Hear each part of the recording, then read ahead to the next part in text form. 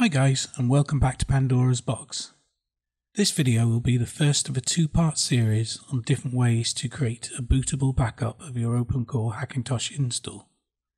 In the first video we'll be covering software backups, and in the second video we'll cover using backup hardware. Now in a previous video I covered using Carbon Copy Cloner to create a bootable Opencore backup, and that at the time was the go-to for that process.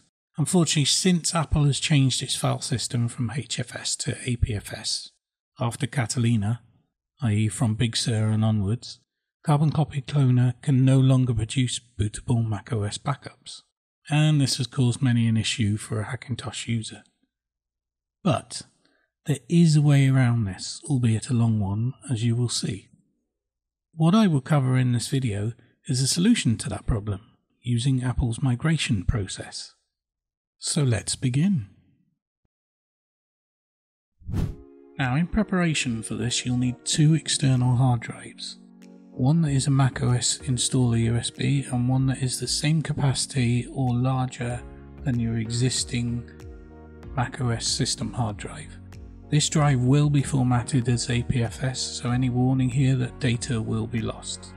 With regards to the installer drive, I have previously uploaded tutorials showing you how to download macOS using the Mist app and how to create a USB installer using the Tinu app.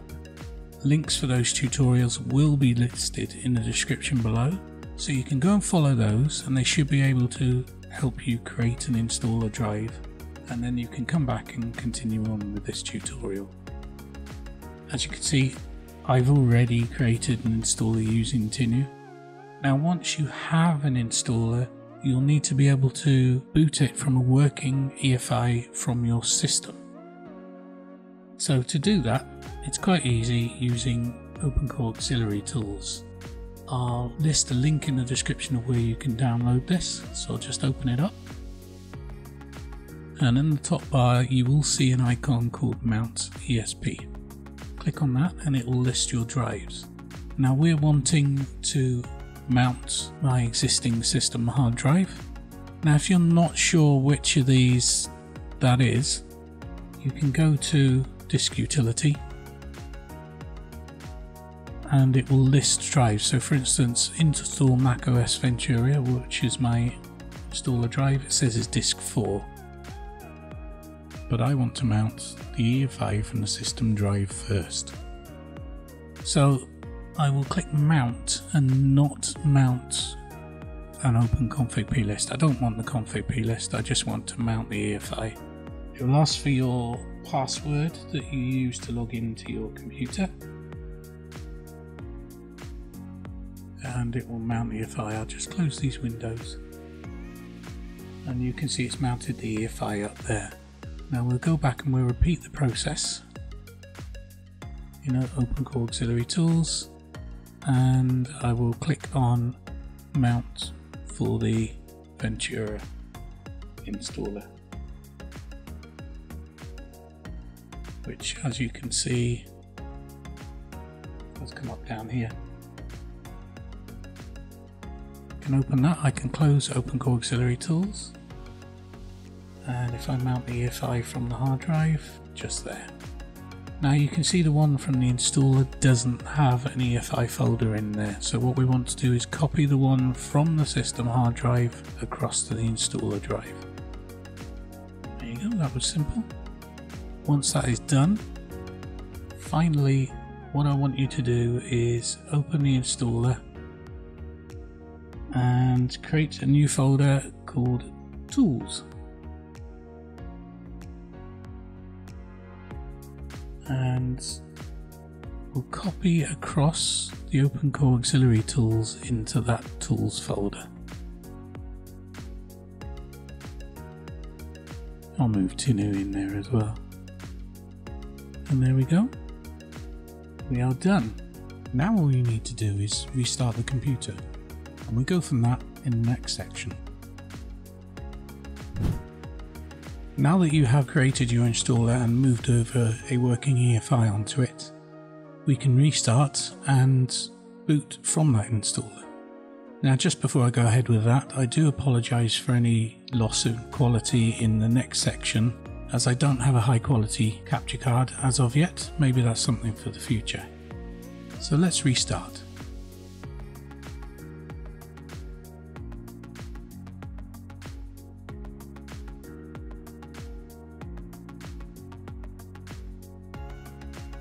So once we get to the Opencore bootloader menu, you can see that any drives attached that have an EFI on them will appear in the list.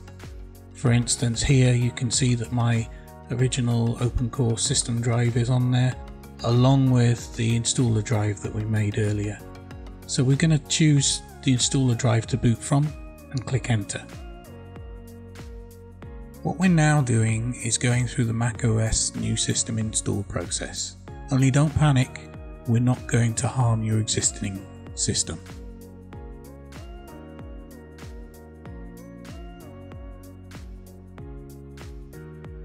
So now that we've arrived at the macOS recovery and install menu, we need to format our external drive for use. To do that, we select Disk Utility from the menu and click on Continue. Once in Disk Utility, select the drive that you want to use as a backup from the list on the left. Then click Erase from the top. In here you'll be able to rename the drive to whatever you want it. I'm going to keep it the same. And choose APFS as the format. Then click Erase.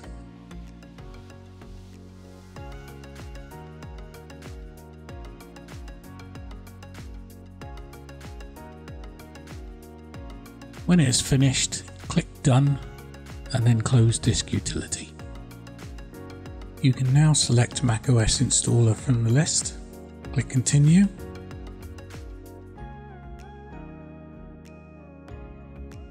continue again, and agree. So here is where you need to choose your external backup and not your existing system drive to install on. For me, the icon helps make it stand out, as well as the fact that I named it slightly differently, which helps define between the two and you don't select the wrong one. So I'll select my external backup and click Continue. As this is a long-winded process with many reboots, to shorten things down, I'll jump to each of the reboots and show you the choices that it makes in the Opencore bootloader menu. And then in the next section, we will continue with the final part of the installation.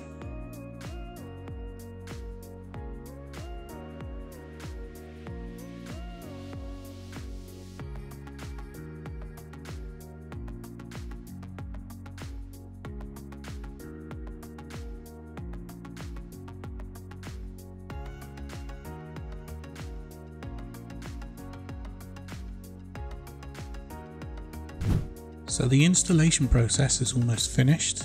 We're at the final part of the process, and this is where all the magic happens. Click Get Started and we'll carry on with the installer menus. Choose your country from the list and click Continue. If you're happy with your language, click Continue again. Not now, and Continue again. Now we're at the migration assistant. This is where it all happens. From the list, make sure From a Mac, Time Machine Backup or Startup Disk is selected, and then click Continue. You'll now be presented with a list of drives that have a bootable system already on them. Select your original system drive that you want to back up from, and click Continue.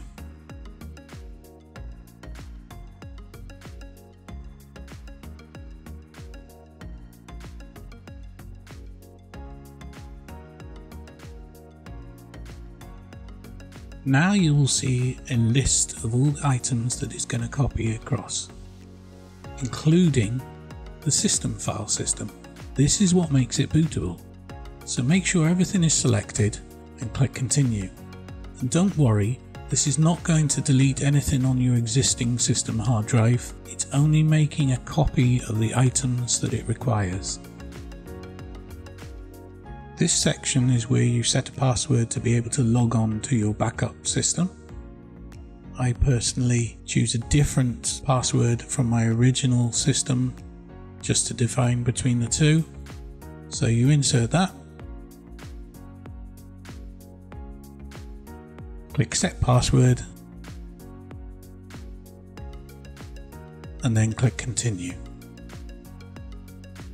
It will now take a while depending on how much data that you have to back up, and it reboots a couple of times. So I will speed through and catch up with you at the end to finalize the backup.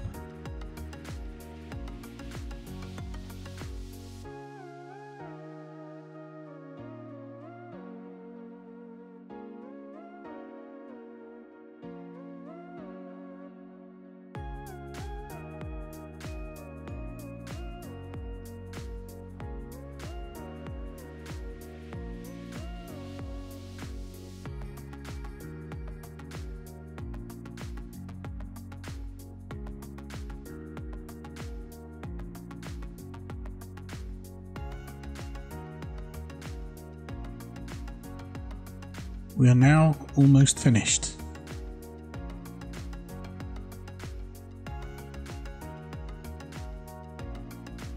Click Done for the migration assistant and log in using the new password that we set.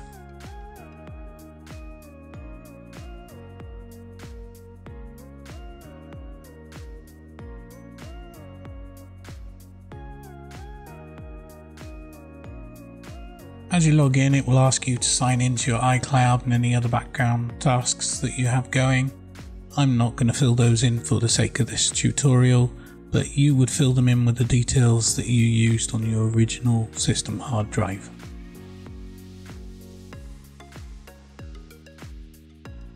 And there we are, we're logged in, and there's our desktop.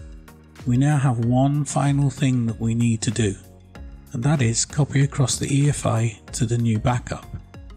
We will do this the same way that we did at the beginning of the tutorial, by opening Opencore Auxiliary Tools, mounting each of the EFIs of the installer drive and the backup drive,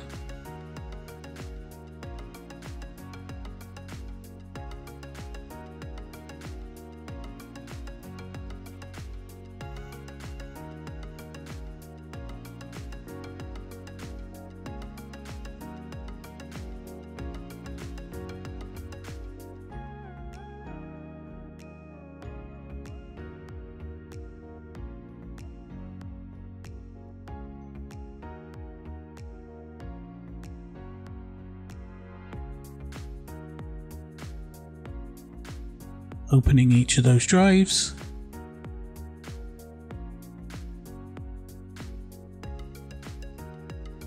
and as you can see, the backup drive doesn't have an EFI folder in there, so we'll just copy it across from the installer drive and close the windows.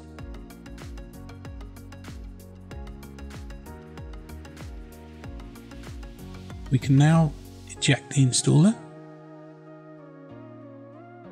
and we'll reboot from the new backup just to show you that it works.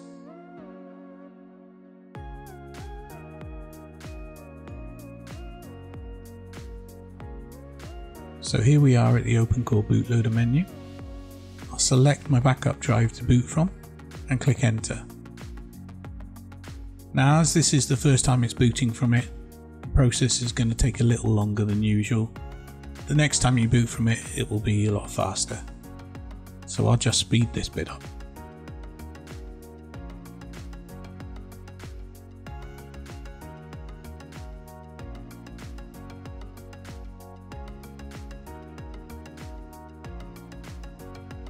And we're in. So as you can see, that's one way of creating a new bootable backup of your Opencore Hackintosh system. And as you can tell, it is quite long-winded. It's around an hour and a half. And now that you have it, you can use Carbon Copy Cloner to copy across any of your files and documents, etc. onto it, but never try to copy across any of the system elements, as this will render it unbootable. But in my next video, I'll be showing you how to use hardware to do the same thing, and it takes a fraction of the time. So thanks for watching, and click like, subscribe and hit that bell button to be notified when that new video comes out.